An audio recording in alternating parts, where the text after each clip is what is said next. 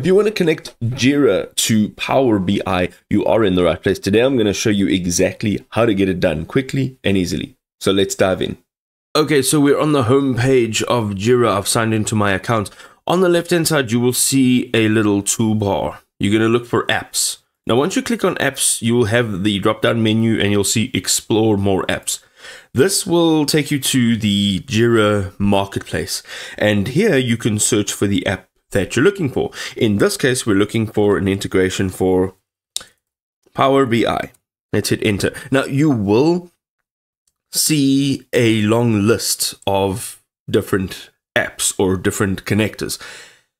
In my experience, the very first one, which is a bestseller, the Power BI connector for Jira, and it's by Tempo Software. This is the one that you would like to use. So you're going to go ahead and you want to click on it.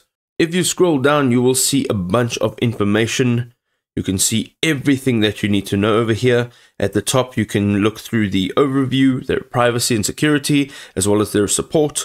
You can see how many installations they've had. They also have an overall rating. And if you go to the right-hand side of the screen, you can see that there is a cost. And then you can click on try it free. So let's go over now from this page. We're going to go and click on start free trial. And for now, it is $0 a month. We're going to go ahead and start that. You'll see on the bottom left-hand side, it says adding Power BI connector for Jira.